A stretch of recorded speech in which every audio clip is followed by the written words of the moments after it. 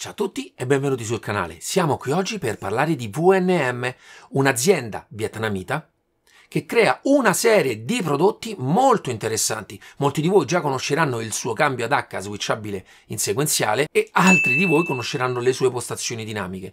Ma è un'azienda che produce davvero un bel folto numero di prodotti per il mondo del simracing e io oggi vi parlerò del suo prodotto VNM Pedal Lite. Ma come dico sempre, banda alle ciance, sigla!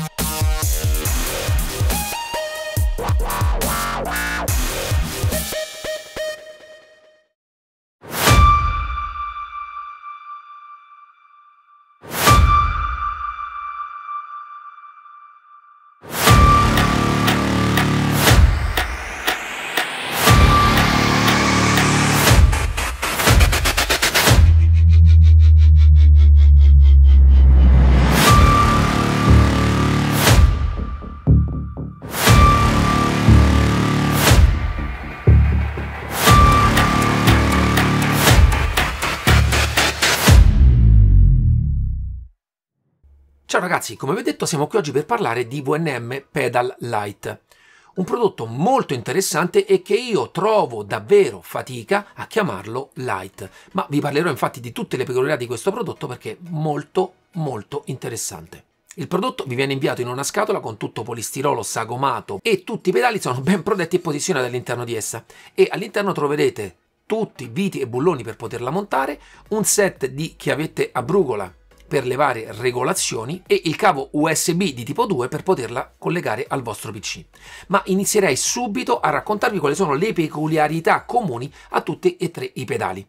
Diciamo che la struttura totale del pedale è in acciaio 3 mm, verniciata in questo caso nera, ma un'ottima verniciatura. In più nella parte del pedale e alcuni inserti in realtà non è una verniciatura ma un'anodizzazione. Cerco di farvela vedere da vicino, guardate che bella. È più di un mese che li utilizzo, sembrano nuovi.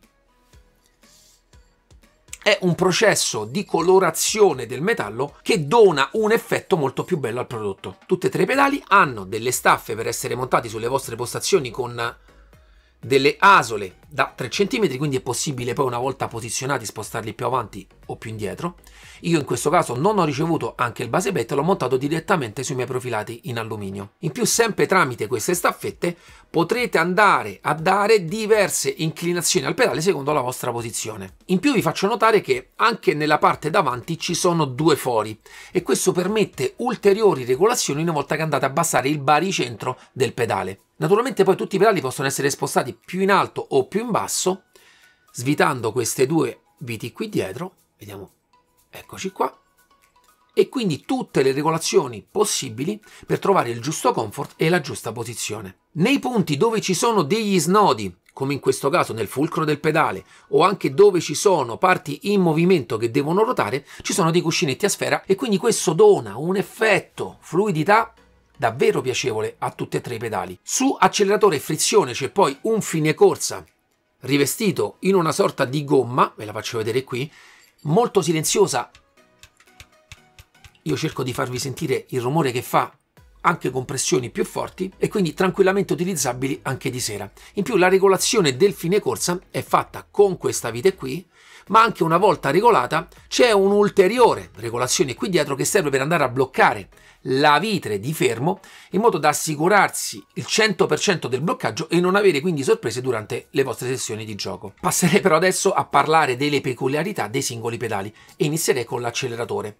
Una pedana da quasi 13 cm di altezza per intorno ai 6 cm di larghezza, cerco di farvela vedere, molto bella, è comoda sia utilizzata con i calzini che con le scarpe, proprio per il tipo di lavorazione che c'è stata fatta. Anche con i calzini è molto piacevole poterlo utilizzare, ma naturalmente io consiglio sempre su questo genere di prodotti l'uso delle scarpe. Il feeling su questo pedale è demandato da questa molla a compressione di generoso diametro, ma anche le spire e la verniciatura anche in questo caso ottima.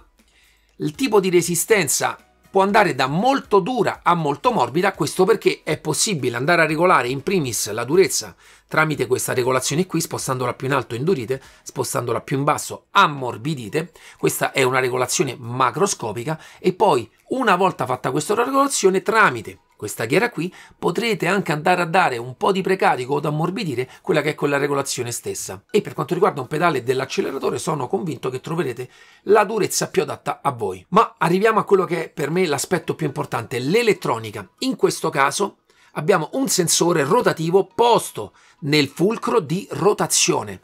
A mio avviso l'elettronica migliore utilizzabile su questo genere di pedale, perché dona la massima precisione in fase di lettura e a mio avviso questo genere di elettronica, poi di derivazione automobilistica, ne dà veramente una grande longevità e totalmente esente da quelle che sono problemi di polvere, cosa che con altre elettroniche, essendo le nostre pedaliere sempre esposte e libere e alla polvere, può capitare che debbano avere più manutenzione rispetto a un prodotto di questo tipo. Il tutto poi viene connesso tramite questo cavo molto lungo, ragazzi, saranno 30 cm, con un connettore in metallo 4 poli, anche se in questo caso ne verranno utilizzati solamente 3, da collegare all'elettronica. Voglio anche sottolineare la parte dietro, dove va a inserirsi il perno, tutto in metallo. Naturalmente c'è la solita boccola in plastica che fa anche da spessore per tenere centrata la molla. È in questo caso fluidissimo e anche silenziosissimo. Penso però, per quanto riguarda l'acceleratore, ragazzi, di avervi detto tutto. Passerei alla frizione. In questo caso la parte della pedana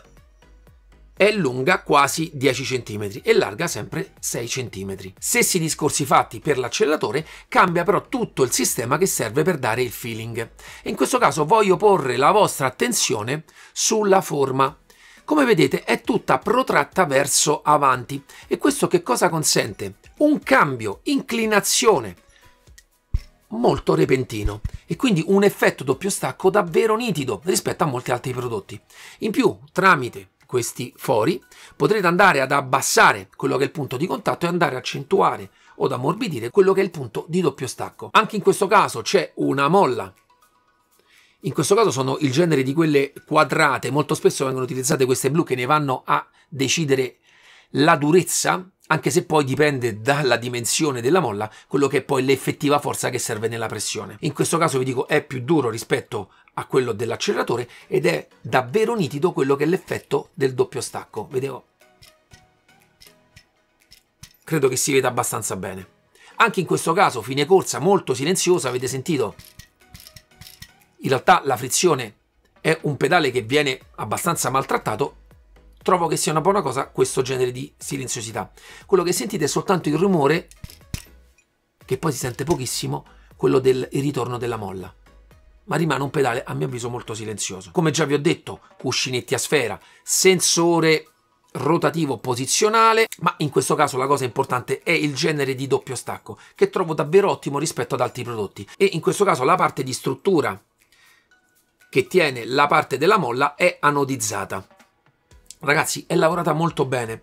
In realtà da quello che ho visto i sistemi sono molto simili alla versione padre di questo genere di prodotto e la differenza in realtà è che in quel caso sono anodizzate e un pochino più grandi di spessore quelli che sono proprio il corpo del pedale, ma il funzionamento è davvero vicino a quello che è la versione 1 di questo prodotto. Passerei adesso al pedale del freno, il protagonista in realtà delle nostre pedaliere. In questo caso il plate dove appoggiate il piede è identico a quello della frizione, quindi quasi 6 cm per quasi 10 cm. Struttura totalmente identica agli altri pedali, cambia il sistema che dà il feeling. In questo caso, ve lo faccio vedere così, è una cella di carico da 200 kg di Mavin. Ma subito voglio portare alla vostra attenzione il tipo di geometria utilizzata per questo pedale da un rapporto 1:2 di sforzo. Cosa significa? Che seppur avendo una cella da 200 kg, lo sforzo massimo che potrete fare al piede è di 100 kg, viene raddoppiato. Ed è qui proprio, ragazzi, che tutte le volte cerco di porvi la vostra attenzione, che non significa niente quanto sia la cella di carico, perché dipende dal rapporto che c'è di pressione. Comunque in questo caso il modello che mi è stato mandato conteneva soltanto 2 elastomeri di questo tipo bianco, però diversi tipi di molle. In realtà di questo tipo, quelle tonde, un po' con spire diverse, in realtà poi c'erano anche queste. Anche in questo caso hanno strutture un pochino diverse. Io in realtà ho montato la rossa, che è quella che ha il diametro più grande, per avere una prima parte comunque un po' più corposa. Personalmente la cosa che ho consigliato a VNM è cercare di trovare degli spessorini da inserire all'interno della molla per andarla a isolare totalmente. Però vi dico che con la molla rossa, personalmente, con il tipo di compressione che ha, sono riuscito a togliere totalmente quell'effetto che a me dà un po' fastidio delle molle, cioè che nel momento in cui premete sentite uno stacco diverso di pressione tra quando la molla si chiude e inizia a lavorare l'elastomero. In realtà con la molla rossa ho trovato un ottimo compromesso, ma naturalmente poi ci sono vari kit che potete acquistare all'interno dei vari shop con diversi tipi di elastomeri e anche ulteriori molle. Oltre poi alla scelta dei vari elastomeri, potrete con questa ghiera qui andare a dare un pochino di precarico a quella che è la struttura degli elastomeri e quindi modificare un pochino quello che è il feeling al piede. Anche in questo caso mi viene da sottolineare una struttura davvero solida, perché poi il pedale del freno è quello che sfruttate di più. Ecco perché trovo davvero difficoltà a chiamarla Lite. Arriviamo adesso all'elettronica, tutta contenuta in questa piccola scatolina. Ci sono qua le varie connessioni, come già vi ho detto, tutte in metallo, e lo apprezzo tantissimo perché preferisco questo genere di connettori al tipo RJ o USB, perché sono molto più resistenti, soprattutto attaccandoli e staccandoli. È possibile poi tramite la loro elettronica andare anche a montare il freno a mano, perché c'è comunque anche lo slot per quello. Nella parte dietro c'è la connessione USB, in questo caso di tipo 2 anche sull'elettronica, e come vedete c'è questo piccolo switch che serve quando dovrete fare un aggiornamento della pedaliera e portarla in modalità DFU. Poi mi fa piacere sottolineare che tutti i pedali lavorano a 16 bit, ma a parte questo mero dato che dal mio punto di vista può significare tutto e niente, un segnale molto pulito. Ma ho fatto un video del software per voi. Benvenuti alla GUI di configurazione di VNM, e ve l'ho voluta far partire proprio dalla pagina iniziale perché in realtà all'interno di questa GUI è possibile configurare tutte le periferiche che crea VNM. In questo caso andiamo a selezionare Pedal e vediamo subito che già funziona. Ve la faccio vedere al volo. In realtà potete selezionare ogni singolo pedale, in questo caso in questa schermata anche il freno a mano nel caso lo abbiate.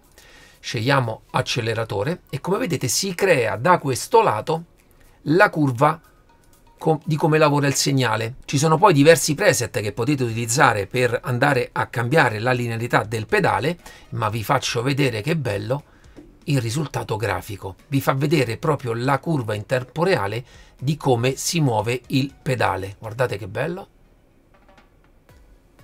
Sistema davvero interessante.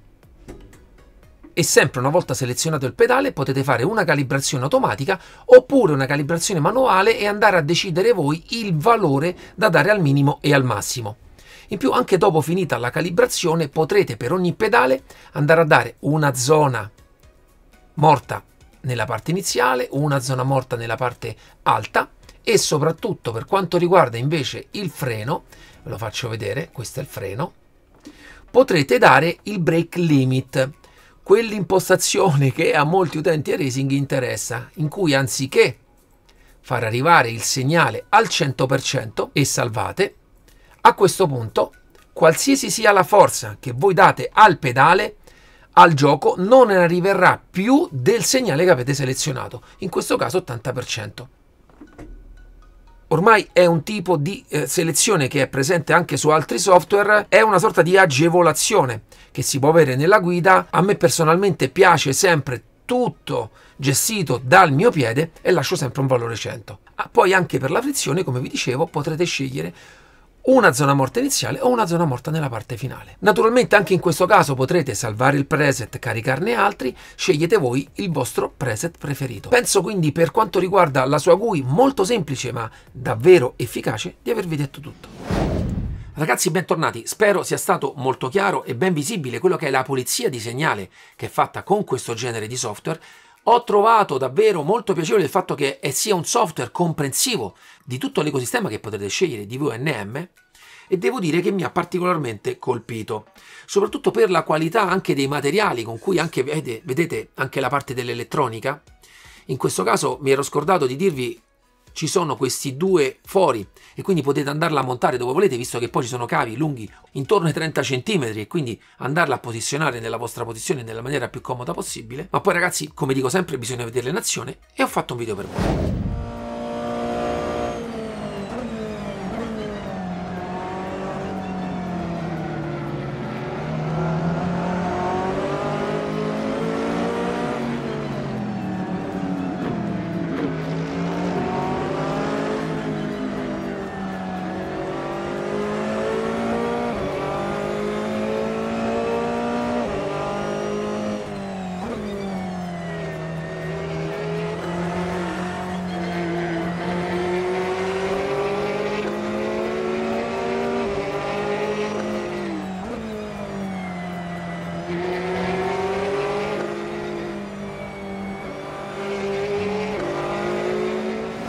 Ragazzi, bentornati, arriviamo alle conclusioni finali. Un prodotto che mi ha stupito, soprattutto perché viene denominato Lite, quando ha tutte le caratteristiche per essere un prodotto pro. E dal mio punto di vista veramente l'unica differenza sta nei materiali che sono utilizzati nella parte proprio della struttura, un pochino più pregiati nella pedaliera V1. Ma voglio raccontarvi un pochino quella che è stata la mia esperienza, perché effettivamente l'ho utilizzata da più di un mese.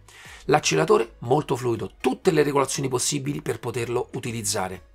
E anche il segnale davvero preciso. Questo è l'aspetto che più mi preme di questo prodotto, perché ha utilizzato sensori davvero ottimi. Anche per quanto riguarda la frizione, un doppio stacco molto nitido per questo genere di prodotto qui. La geometria utilizzata sul pedale per dare l'effetto del doppio stacco, veramente ottima rispetto a tantissimi prodotti che ho provato di questo genere, e soprattutto apprezzo che siano pedali molto silenziosi e quindi tranquillamente utilizzabili anche a tarda notte. Le possibilità di regolazione di durezza, morbidezza e inclinazione sono ai massimi livelli. Per quanto riguarda il freno, come vi ho detto, è un freno con una pressione massima di 100 kg al piede, e in questo caso vi dico che con la posizione che ho io nella mia postazione sono riuscito tranquillamente a saturarlo, e in realtà la cosa un pochetto mi ha fatto pensare, perché non so se siano effettivamente 100 kg, ma ci tengo a sottolineare che per un utilizzo in sessioni più lunghe anche io l'ho settata un pochino più bassa di quello che è il settaggio massimo. Ma personalmente promuovo al 100% questo prodotto, che ragazzi costa 370 euro più IVA. Io sono rimasto personalmente basito, soprattutto per la lavorazione che hanno questi pedali, con il tipo di verniciature, una struttura davvero molto solida, anche nelle congiunzioni, cuscinetti e attenzioni varie a quelli che sono tutti gli aspetti. È un prezzo, a mio avviso, che mi fa gridare al best buy su questa fascia di prezzo. Sinceramente pochi prodotti, e mi tengo largo dicendo pochi, hanno la cura che ha questo prodotto in tantissimi aspetti, soprattutto a questo prezzo. Vi invito ragazzi, nel caso, a riguardarvi bene il video, riguardarvi tutte le immagini di questo prodotto per capire la cura con cui è costruito, e poi ripensate a che prezzo ha la 3 pedali. Poi giudicate voi. Mi farebbe piacere nei commenti sapere cosa ne pensate, se qualcuno di voi già utilizza prodotti. So, c'è il mio amico Franco che utilizza il cambiatacca della VNM, spero presto di avere anche altri prodotti di questa azienda, perché ragazzi, ve lo dico, è una bellissima scoperta nel panorama della simulazione. E ancora li ringrazio per aver scelto il mio canale per presentarsi, e naturalmente tutto questo è possibile anche grazie a voi, alle vostre iscrizioni, ai vostri commenti, ai vostri like, perché sono il modo migliore per me per presentarmi alle aziende e poter quindi avere la possibilità di recensire tutti i vari prodotti che magari a voi interessano. Con questo ragazzi vi ringrazio e ci vediamo alla prossima. Ciao!